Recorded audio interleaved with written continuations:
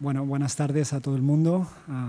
Hello, everybody. It's a great pleasure to welcome here today Professor Amie Wilkinson from the University of Chicago. Amie Wilkinson is a renowned expert on dynamical systems.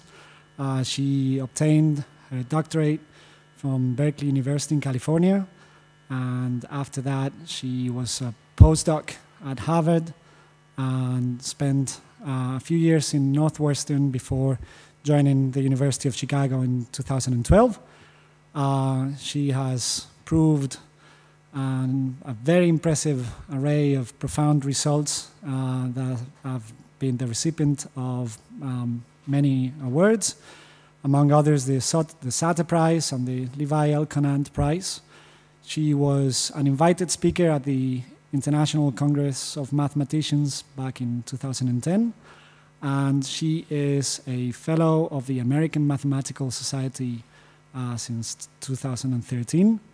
She has directed, I think, about 10 PhD theses and has written many papers which have appeared in the most prestigious mathematics journals. And today she is here, in inverted commas at least, and we'll be talking about the mathematics of déjà vu. And so it's a pleasure, and thank you for joining us today, Professor Wilkinson. Thank you very much, Fernando. I would also like to take this opportunity to thank the organizers of the Matemáticas en la Residencia for this opportunity to speak. I'm really excited to give this talk, and I would like to thank my friend Professor Lorenzo Diaz, who helped me translate some of the transcript of this talk. So before I begin. All right. So the following three questions have several important features in common. The first, how can we discover new planets orbiting around distant stars? The second, how do we build a particle accelerator capable of accelerating protons to extremely high energies close to the speed of light? Third, what deep patterns are hiding in the whole numbers 1, 2, 3, 4, and so on? Scientists answer questions like these using techniques from a field called dynamical systems. All of the questions that I've just stated concern a mathematical version of déjà vu, which is called recurrence. The phrase déjà vu translates literally from the French, already seen. It describes the psychological sensation of having seen something before, but not being sure exactly when.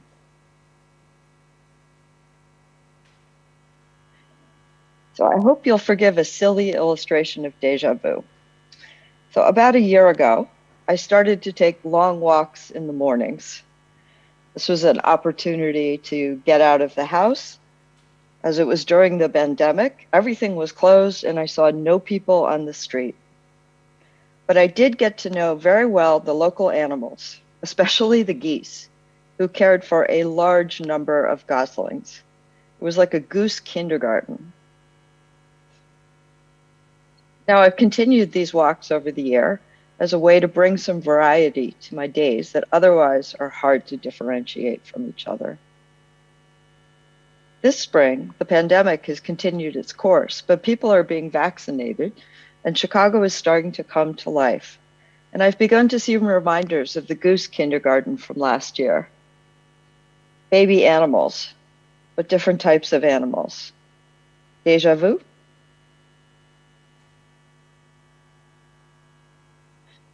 What does this have to do with mathematics? Well, in mathematics, we have our own version of déjà vu, which we call recurrence.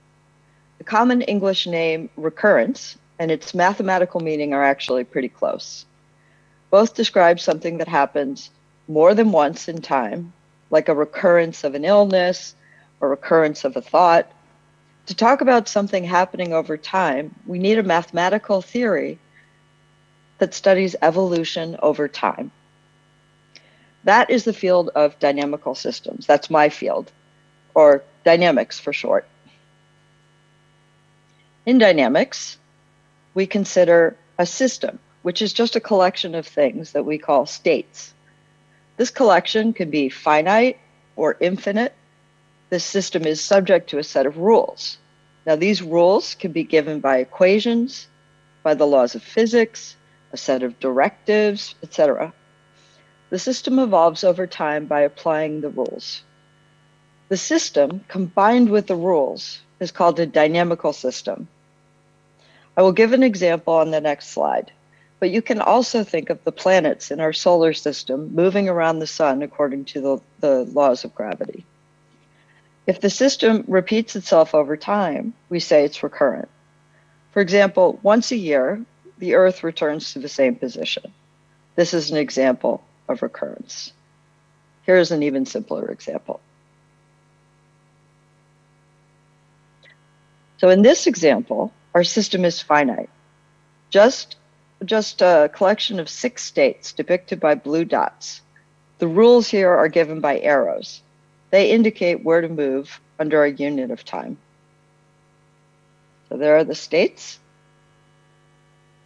and those are the rules depicted by the purple arrows. Okay, so let's watch a state. So let's pick a state, call this an initial state, and let's watch it evolve over time according to these rules. So here's our initial state. Well, under 1 unit of time, it's going to move according to the purple arrow, to a different state. And under 2 units of time, it moves again. 3, 4, 5, 6. After 6 iterates, or after 6 units of time, we return to the initial state. That is a form of recurrence. If we want to analyze in greater depth, we can watch all states evolve simultaneously over time. So if I label them clockwise around the circle, we can watch how these different initial states move.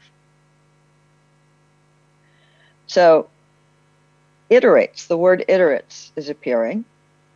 So an iterate is 1 unit of time. And the verb to iterate means to move forward by 1 unit of time.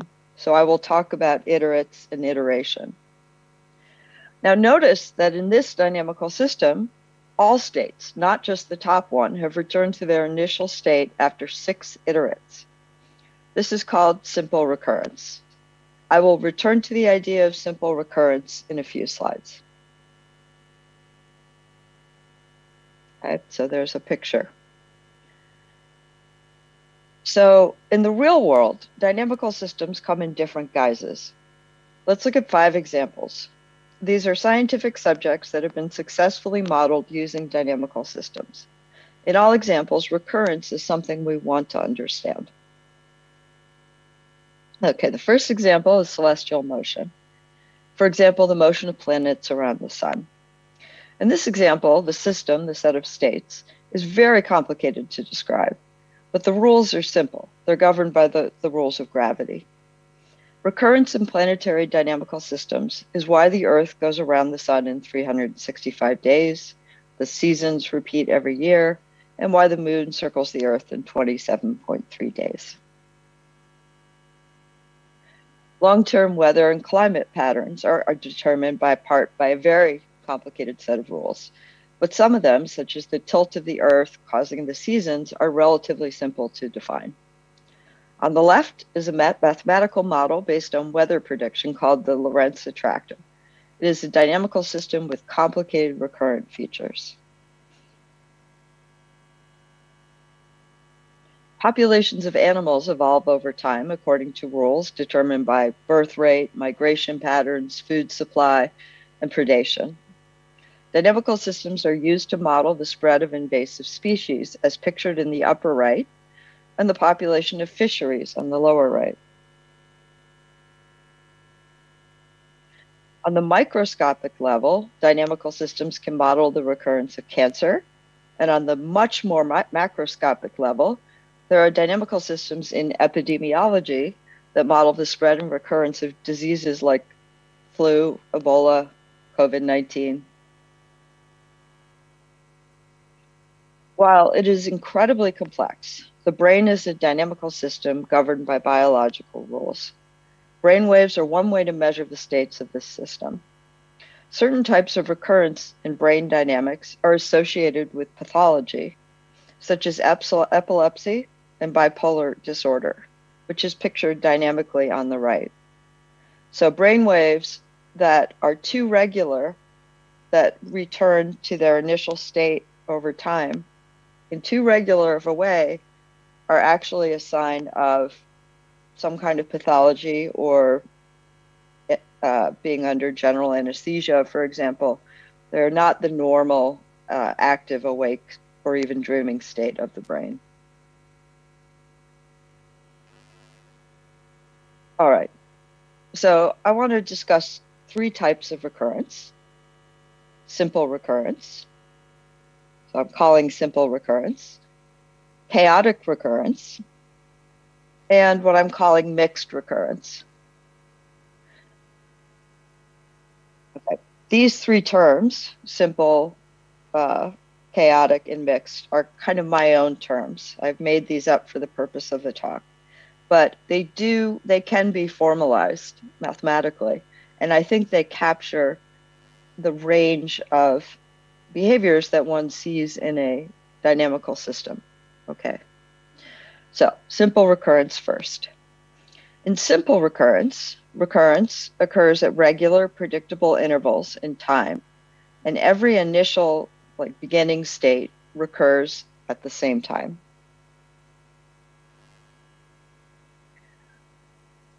Any dynamical system that has only finitely many states, such as our example from the beginning, is simply recurrent.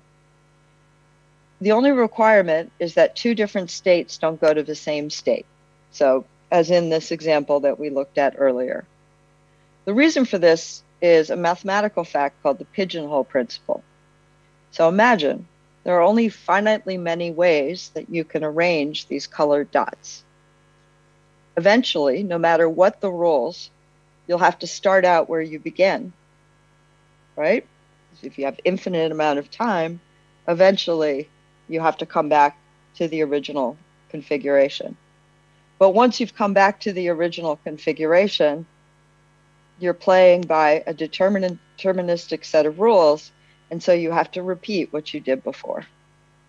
Okay, so any finite system is simply recurrent in the absolute strongest way. It comes back exactly to itself after finitely many iterates, and then it repeats itself.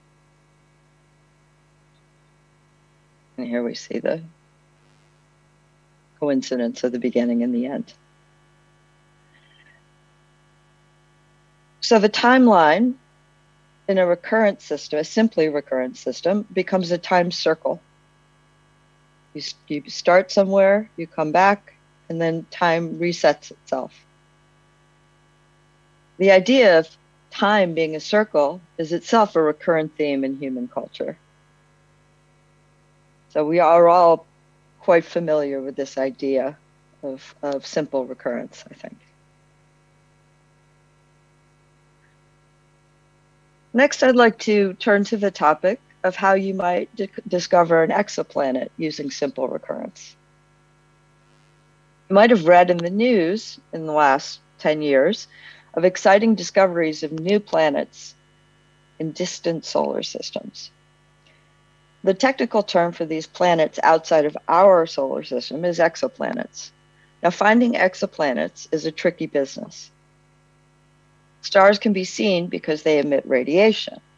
Planets do not emit any significant radiation. They can only reflect radiation, or they can block radiation. So how do we see distant planets? The trick is to see the planets as they are reflected in the behavior of stars.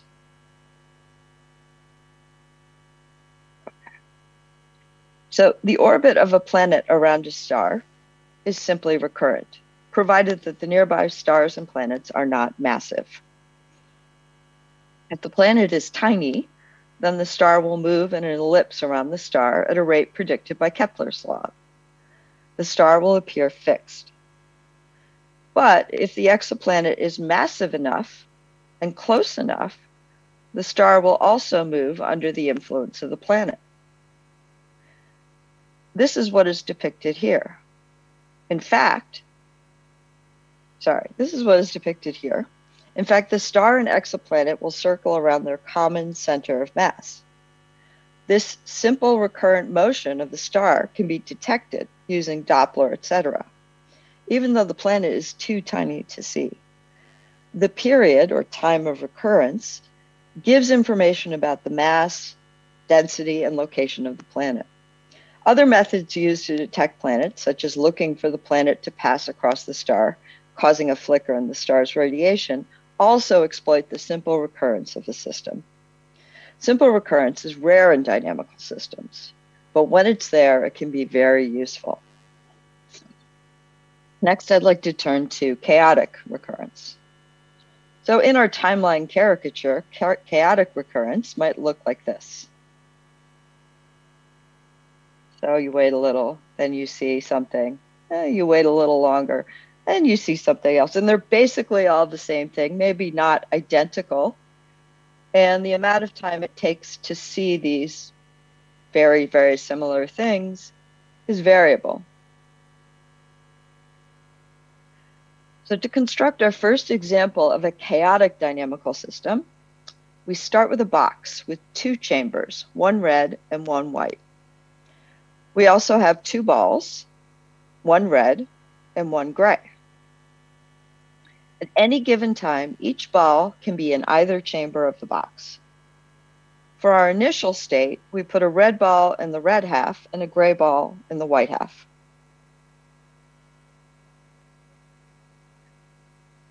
The rules for this particular dynamical system require that we flip a coin.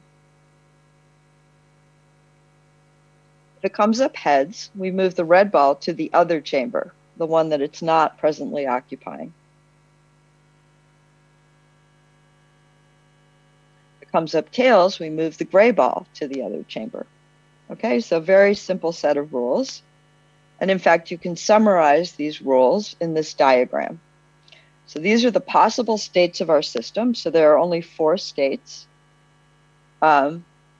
And there are rules, but now you see there are rules that there's not just one arrow from one box to the other. There are arrows that depend on the flip of a coin, heads or tails. Okay.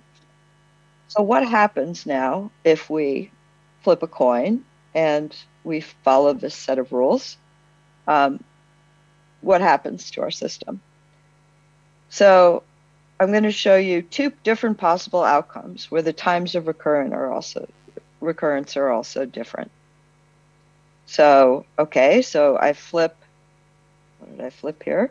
I flip a heads, and so I move the red to the other chamber, and I flip tails, and I move the gray to the other chamber. Maybe I flip tails, so now I move gray again to the other chamber, heads, and I've come back to where I started.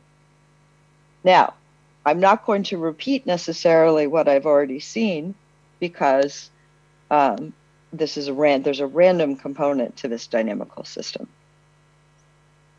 On the other hand, I could have, in a few flips, so a very similar set of flips, but then I flip a tails instead of a heads, and I haven't yet recurred. And maybe I flip a tail again, and then a tail, and then a head, and so on. You know, maybe I don't ever recur in this example. So it's impossible to tell by looking at, in this example, it's impossible to tell by looking at the first 4 iterates whether I'm going to recur or not. So that's another feature of chaotic recurrence. Okay, so let's calculate some odds. Okay. So if we flip a coin infinitely many times in this dynamical system, then the probability, and we have to put this now in terms of probabilities, the probability that this system never recurs is 0. Because the probability that it recurs in finitely many steps is very small. And as the number of iterates gets higher and higher, that probability goes to 0. So for example, after 2 flips of the coin, the chances that it has recurred is 50%. Okay, and you can see that in this diagram where if we start, for example, on the left, then how can I return in 2 flips? How can I recur in 2 flips? After 2 flips of the coin, now I'm confused by my own diagram. So I believe it should be 50%, but actually I think I should have said 4 flips of the coin. Oh, yeah, okay, this is incorrect. I didn't notice this earlier. But okay, after 7 flips of the coin, the chance that this is correct. After 7 flips of the coin, the chance that it has recurred is over 90%. So let's go back and correct what I said before. After 2 flips of the coin, there is no way to return to your initial state because if you flip ahead, then you move, say, to a box to the right, if I start at the bottom. And now if I flip, oh, I'm sorry, it is 50%. And then if I flip ahead again, I come back. And so in 2 flips, you could flip a head, head. You could flip a tail and a tail. Both of those will come back to where they start. But then there's a head, tail, and a tail, head. And those will not return to where they start. So it is 50%. After 13 flips of the coin, the chance that it has recurred is over 99.9%. So as you can see, it's not hard to believe that the probability that you never recur is 0. All right. So that's one way of thinking about the odds. You can also ask, how many number of flips does it take? Do you expect it to take to get recurrence? And in this particular example, you can see that the expected number of flips that it takes to recur is actually 4. Okay, so it's not surprising that shouldn't be so surprising. All right.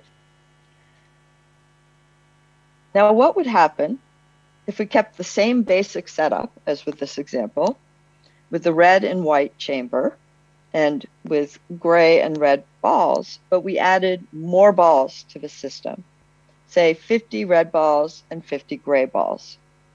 To randomly choose a ball to move at each iteration, we would need a 100-sided die. Okay? So you can find such a die if you talk to someone who plays games like Dungeons and Dragons, for example. Okay. So I use a 100-sided die. Here's a time when I wish I could ask the audience a question. What do you think the odds are that the system will recur? So here, the initial system I've started with is all of the red balls in one half of the box and all of the gray balls in the other half of the box. So what would you think? What are the odds? Now I have a 100-sided die. What are the odds that I will return? So if you think about it, this isn't really that much different than the 2-sided situation. It's just that it could take a lot more time for the recurrence to happen. So the chances are actually still 100% that the system will recur. So this is in fact a recurrent system. But this is a highly chaotic recurrent system. In fact, we can calculate the expected time for this system to recur. So remember, when we had 2 balls, it took 4 iterates. We expect 4 iterates. Okay, so if we average all the number of possible times it might take, we get 4. What about in this situation? So for this situation, with 100 balls, 50 in each chamber, the expected number of die rolls needed is 2 to the 100th. Okay, so how long would that take? Well, suppose we were very, very fast and we could do 1 roll per second. That's 4 times 10 to the 22 years. So that's more than 1 trillion times the age of the universe. So this is not a game you should try at home. And you probably wouldn't want to make a bet on this happening. Well, you definitely wouldn't want to make a bet on this happening in your lifetime. So a third example, which is very closely related, is a more complicated system, which was invented by the physicist Ludwig Boltzmann in the 1800s to model the behavior of gas molecules in a box. So Boltzmann modeled the interaction of molecules by replacing them by balls that bounce off each other and against the walls of the box elastically, so with no loss of energy. So this model is called an ideal gas. It's completely deterministic. There's no flipping of a coin. You just start the balls in the box, and you give them an initial velocity, and you just let them bounce off each other. Here we have depicted 2 different gases by gray and red colored balls. So think of those as molecules. These 2 different gases will mix over time in a process called diffusion. Okay, so here's a picture of diffusion from Wikipedia.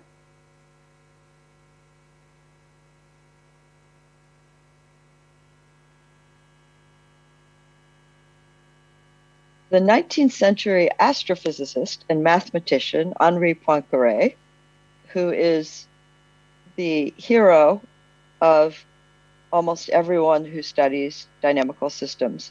I even went and visited his grave in Paris once. He proved that any closed physical system that conserves energy will eventually return to its starting state. In fact, there's a 100% chance that it will, just like with our coin flipping example. This is a very general fact called Poincaré recurrence. Poincaré recurrence applies to the models we considered before and to ideal gases. In particular, there is a 100% chance that the initial configuration of molecules, that is, the red in the red half and the gray in the white half, will recur if you wait long enough. And you can imagine how long that might be. So to summarize, even though chaotic recurrence is unpredictable on the level of individual orbits, we can make a lot of long-term predictions about the collective behavior of systems with chaotic recurrence. The field of statistical mechanics in physics is built on the study of chaotic recurrence and its related phenomena. So let's move now to what I call mixed recurrence. In mixed recurrence, some initial states will display simple recurrence, and others will display chaotic recurrence. The simple and chaotic orbits will appear in this picture side by side. Okay, so it might not sound too crazy to you to hear that one of the biggest outstanding conjectures in pure mathematics involves proving that typical systems display some kind of mixed recurrence, where you see the simple and the chaotic recurrence occurring side by side. So in mixed recurrence, different initial states can have very different patterns of recurrence. For example, the guy with the pink head with chaotic recurrence might live next door to Mr. Green head with simple recurrence. That's the thing you should keep in mind. So to illustrate mixed recurrence, I'm going to tell you something about the design of particle accelerators. A particle accelerator is a machine that accelerates elementary particles, such as electrons or protons, to very high energies. They have a wide array of applications, from discovering new subatomic particles to imaging chemical and biological processes to treating cancers. They produce X-rays that you can use to treat cancers. There are 30,000 particle accelerators worldwide in all sorts of shapes and sizes. I'm going to show you a schematic for a common type of accelerator called a circular accelerator. In a circular accelerator, bunches of subatomic particles traveling at high speed are injected into a ring. High-power static electromagnets bend and focus the particles in each bunch of particles, and radio frequency, or RF, cavities accelerate the bunches. The bunches together travel in a circular orbit around the ring. The accelerated focused beam is eventually released from the circular ring and used for a variety of purposes, like what I described before. The design of particle accelerators is a delicate process, as you might imagine. There are hundreds of magnets of different types and strengths in a typical circular proton accelerator. Their strength, type, and position control the shape of the orbit and how focused it is, you know, features of how the bunch travels around. The goal of designing a particle accelerator is to keep the particles inside the accelerator, focused and on track. To give a quick sense of scale, in the Large Hadron Collider at CERN in Switzerland, where the Higgs boson particle was discovered, the width of the beam is 0.14 millimeters. Okay, so that's the width of a human hair on the same order. The circumference of the ring, on the other hand, is 27 kilometers, or about 17 miles. Okay, so that's the circumference. You've got a bunch the width of a hair, and it's traveling around a 27-kilometer track. The width of the ring is 4 centimeters. And so it has to stay in this 4-centimeter cross-sectional area for a 27 kilometers going around once. The energy of the beam is 7 teravolts, which is the equivalent of 100 semi-trucks that are traveling at 100 kilometers per hour. So the energies are huge. Now, the particles in the beam, they move nearly the speed of light, and they must stay in the accelerator for more than 1 billion turns. Okay, so multiply 27 kilometers by 1 billion. So no matter how you design it, the accelerator will display mixed recurrence. This is just the feature of the dynamics of this accelerator, okay, and the types of magnets you need to use to keep it going in a circle. So here is a toy model of a particle accelerator. The colored lenses represent different types of magnets. The pink dots represent 2 initial states. Let's watch them over time. One of them is simply recurrent, and one of them is chaotic. So you've got to, my question is, which is which? Well, let's see. So this was produced by Dave Rubin at Cornell University. The picture in the middle is, if you like, it's the location of the particle bunch as it crosses. And there are 2 components. There's position and there's velocity or momentum. And so what's depicted in the center of these two circles is where the pink dot starts in its momentum and its position and its momentum. And every time this particle goes along the circle, that dot changes. It moves somewhere else. Okay, so the one on the right appears quite simple, right? It just looks like it's visiting 3 different spaces. And the one on the left, well, it seems kind of chaotic. It's never returning exactly to where it started. But if we wait long enough, what we'll see is something very interesting happening. The one that looked like it was simple on the right is starting to move away from being simple. And oh my goodness, what's happening? Well, I'll tell you what happened. The one on the right, or maybe it hasn't quite happened yet, in the accelerator on the right, the particle left the accelerator. So when a bunch of particles leaves the accelerator at the with the energy level that I described before, it can do things like damage the accelerator. It can even damage the room in which the accelerator is. So you want to be able to control for very long periods of time the trajectory of orbits in particle accelerators. The one on the left, by the way, is simple. It might not come back exactly to where it started, but it comes back extremely close.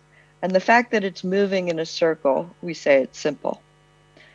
Now, in the design of particle accelerators, you would love to be able to have the left, what happens on the left, always happen. But unfortunately, I mentioned that simple recurrence is very rare. And so you cannot hope for this type of behavior. And you have to deal with the chaotic behavior that we see on the right. So in the complicated dynamical system of the particle accelerator, it's embedded in the following picture. So this is another cross-sectional picture of an orbit, a bunch that goes around the accelerator many, many times. The dots represent the position and momentum of a particle as it goes around the ring. For some initial states, like the one on the left, the particle will move around a closed curve forever. These are the simple orbits. But for nearby initial states, there are orbits that recur in a seemingly random fashion, some of them leaving the accelerator entirely. The same picture occurs in abstract mathematical systems where we have names for the orbits. The simply recurrent orbits are called KAM circles. KAM stands for Kolmogorov, Arnold, and Moser, who studied this phenomenon deeply. And the collection of chaotic orbits is often called a chaotic sea. The simple orbits that circle the central one are called elliptic islands. So you see there's little orbits that there's little disks that orbit around the center, and those we call elliptic islands in a chaotic sea. It's very poetic. And there's some picture on the right as well. This is a picture by Kurt McMullen, and it's an example of dynamics on what's called a K3 surface. It comes from a subject, a part of dynamics that's connected to what's called algebraic geometry. The same picture appears in a huge swath of physical systems, from the flow of fluid around a rotating obstacle to the motion of gases about the North Pole of Saturn.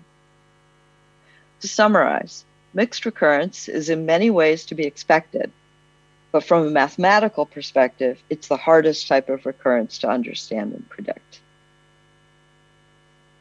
So now I'd like to turn to a fun application of recurrence, at least want to describe to you what you can do when you have recurrence in disguise. And the disguise is related to the behavior of numbers. Okay, so what I'm going to say maybe doesn't look like it should have anything to do with recurrence of a dynamical system. So in 1927, van der Waerden proved the following theorem. Color the natural numbers. The natural numbers are just 1, 2, 3, 4, with 2 colors. So you have 2 crayons, and each number you color either blue or yellow. And now you have to color, it takes infinite time to do this, of course, but imagine you've done this. So now you have a coloring of the natural numbers. What van der Waerden's theorem says is that you will always create arbitrarily long monochromatic regular patterns. Let me illustrate what I mean by this.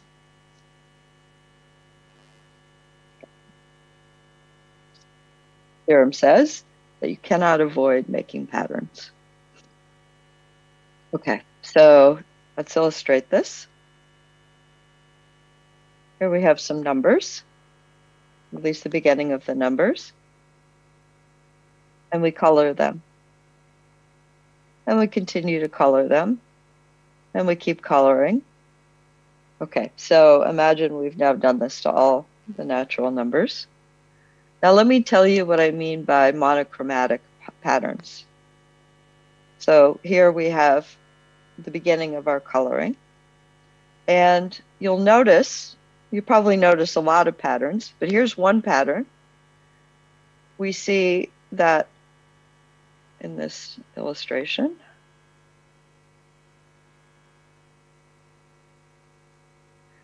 we see that the numbers 2, 8, and 14 are all blue. And 2, 8, and 14 are evenly spaced from each other. That's called a monochromatic arithmetic progression. It's 3 numbers evenly spaced, all with the same color. Here's another monochromatic pattern. 5, 6, and 7, evenly spaced. Now the difference is 1, and they're all yellow. Another monochromatic pattern. These are all monochromatic patterns of length 3. Here's a monochromatic pattern of length 4. Another of length 4. And so on. Here I'm showing you in this particular coloring a monochromatic pattern of length 5. This one is length 6, 7, and so on. So van der Waerden's theorem says that you will find, let me go back to this before I go to this page. Before I show that illustration. So what van der Waerden's theorem says is that give me a length, 50, and I will find in one or 2 colors, it doesn't matter, but I could actually fix one of the colors, that I can find a monochromatic arithmetic progression of length 50. And you say, okay, well, how about 150? I can find somewhere. I might have to go very far down, but I will always be able to find it. And in fact, if you said 150 billion, I could do the same. Okay, that's van der Waerden's theorem. And so Hillel Furstenberg proved van der Waerden's theorem in the 1980s. And he proved it in a novel way. So this was an older theorem in combinatorics. But Furstenberg, who does dynamical systems, had a different perspective on the problem. So he proved it in a novel way, using dynamical systems and a form of recurrence called multiple recurrence. So this method has been expanded to prove many surprising results. such as the theorem of Ben Green and Terry Tao, that the prime numbers contain arbitrarily long arithmetic progressions. So this idea of transferring a problem about numbers into a problem about a dynamical system has turned out to be very fruitful and has allowed us to see very beautiful and deep things about numbers. And you can sort of imagine from that animation I just showed you that you can imagine a dynamical system that might be behind this. And literally the dynamical system is something like walking along the natural numbers. But you have to formalize it correctly to get to really be able to prove something rigorously. So here is the paper of Furstenberg when he first proved this. And you see it's titled Poincare recurrence, which I mentioned before, and number theory.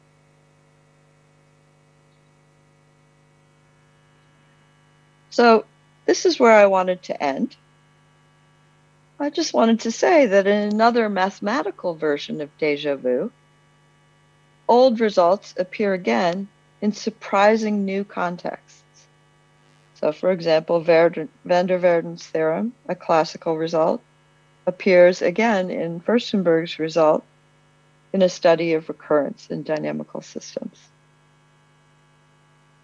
So many of the most exciting mathematical advances in dynamical systems have no real-world applications. So all this work of Poincare on recurrence, well, okay, he was actually interested in the application to celestial motion, but he had no prediction that this would have any, there would be any application to the question of particle accelerators. Particle accelerators didn't exist, although Poincare did some very important work, theoretical work, that helped lead to the development of particle accelerators. But the kind of math that I do in dynamical systems doesn't have any application right now. Well, not yet. Thank you. And that is the end of my talk.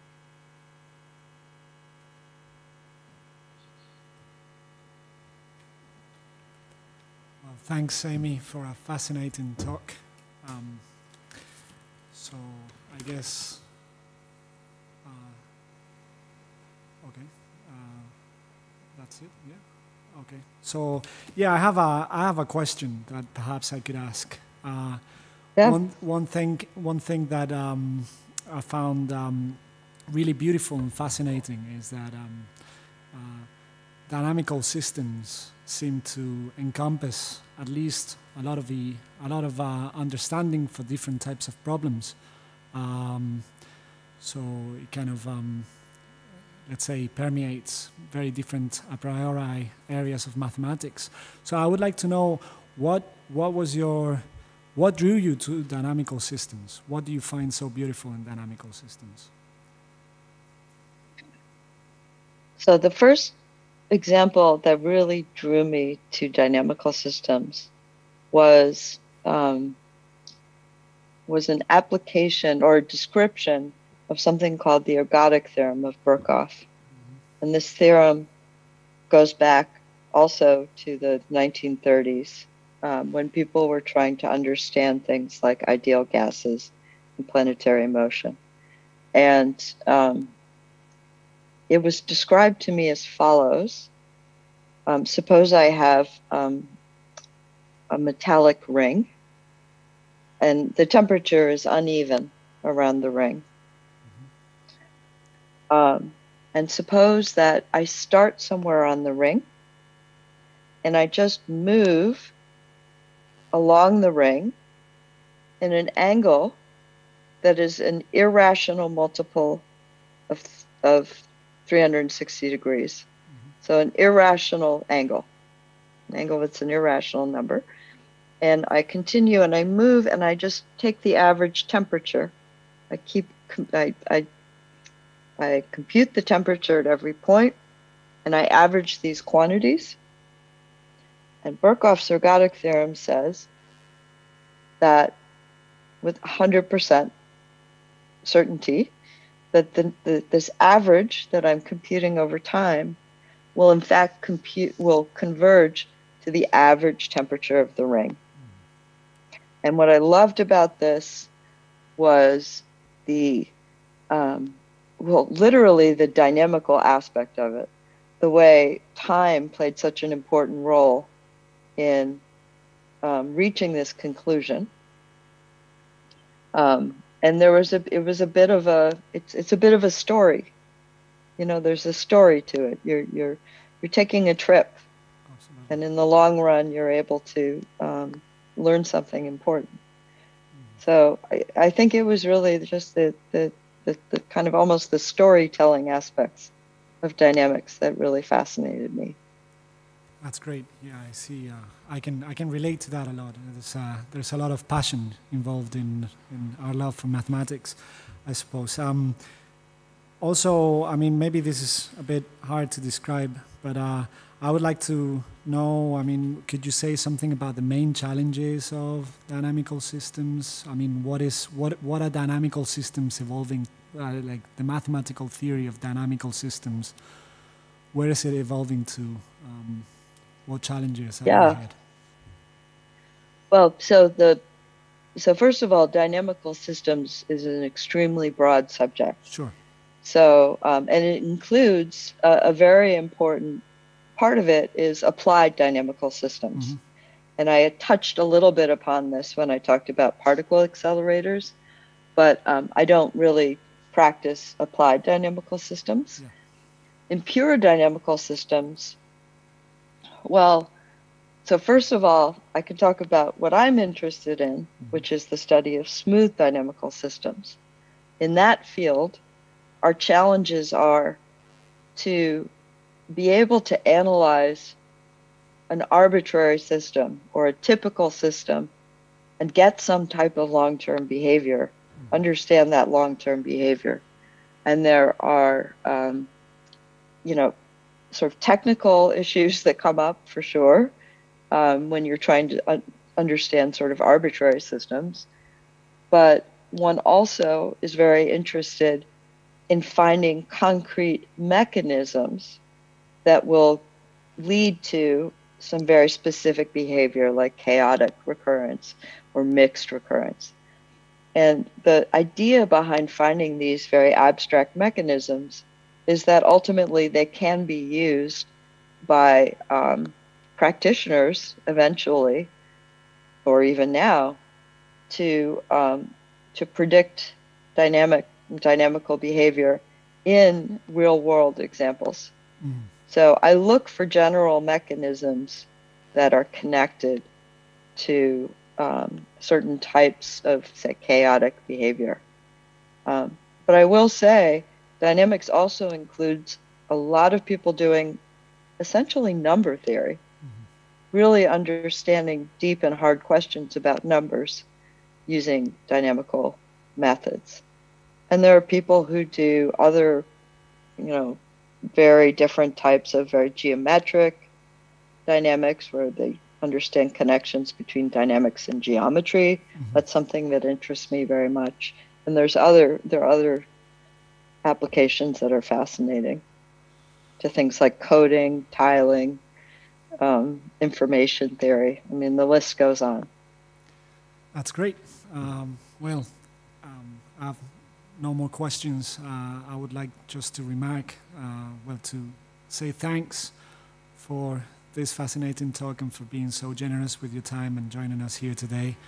And so I hope there'll be another chance soon. Thank you very much. Thank you. It was my pleasure.